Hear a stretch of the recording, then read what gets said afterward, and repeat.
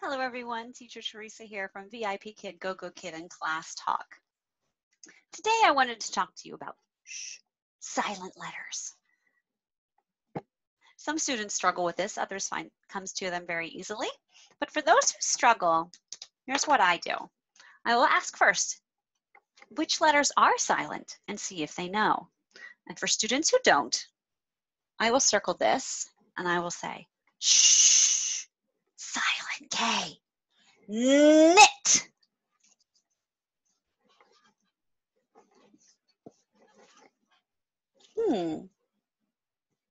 What's the silent letter in knife? And usually they will be able to then circle it and I can get knife out of the student. If not, then I'll circle it and I'll cross it out and I will underline shh, silent K, knife. And then most of the slides only have 2 or 3 words of each letter, each silent blend on them. So if there's no more on the slide, then I'll add another one just to see if they can get it. And I would have written this in blue, but I'm not picking up my blue pen just for you. So for my student, I would have written it. I like using a different color for the actual vocab word, and then for making that visual of crossing it out. It's just another way to help the student visualize. And I will, actually, I'm gonna, sorry, I forgot to ask. I would have asked that. Where's the silent letter? Can you circle the silent letter?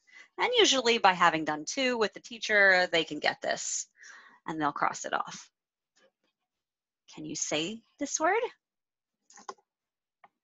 Good, knocked, excellent.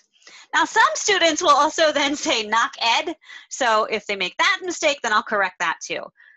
Some get it, but just a note that if you're using the word knocked, sometimes students will make a mistake with that as well. So then I will ask, what's the silent letter? And if they don't know, again, I'm going to circle that B. And I'm going to underline this. Crumb. Good. What's the silent letter? Hopefully by now we understand and we're getting this. Can you say this word? Comb. Very good. And if they needed help here, again, I'm going to give them another one, and I would write it in blue, but I'm using red now because I don't want to come up with another. So crumb, comb. I can't think of any.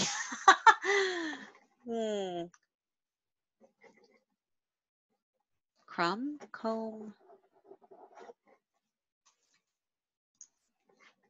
climb. What's the silent letter? Can you circle the silent letter? And the student will get that. Great. Awesome. Can you say this word? Climb. Excellent. Great job.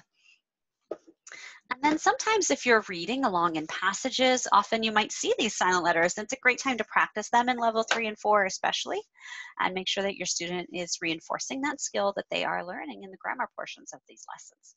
So I hope this helps somebody. That's just one way to teach this, and I'll see you next time. Bye.